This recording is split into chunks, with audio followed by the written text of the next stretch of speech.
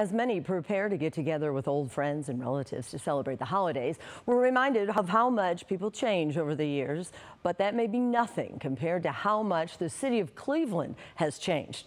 Plain Dealer writer and author Laura DeMarco shows us just how much in a new book. Here's a sample with some help from our Will Buick. I'm a third-generation Clevelander, so I grew up hearing all these stories from my grandma, who was born here in 1912. My dad was born in the 40s, and they told these stories about Cleveland that was so different than the Cleveland I was growing up in. And I was like, I have to learn more about this. Like, where are these places? What happened to them?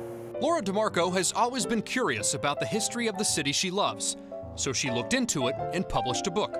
Cleveland Then and Now puts images from old Cleveland side by side with current Cleveland and describes what happened.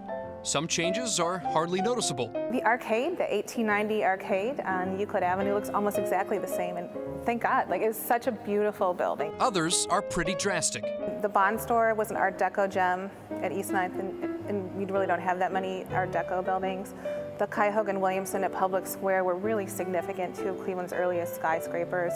So what happened? I think it almost all comes down to economics. I mean, there's a couple of places that burned down and things like that, but it's really economics. And Cleveland was so hard hit in the 60s by job loss. You know, in the 50s we had almost 1 million people living here. Now we have a little more than a third of that. But as Laura went to these places and looked into what happened, she also kept an eye on where the city is going and sees promise that if there's a next book, there'll be no shortage of positive improvements and historical restorations for her to feature from the city that she loves. I definitely think in the last decade we've gotten so much better about preservation, really like holding on to our heritage. In Cleveland, Will Buick.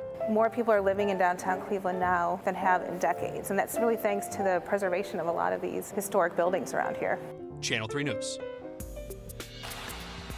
Cleveland Then and Now is available in stores and on Amazon. The official book launch is tomorrow at Prosperity Social Club in Tremont, and that is from 11 until 2.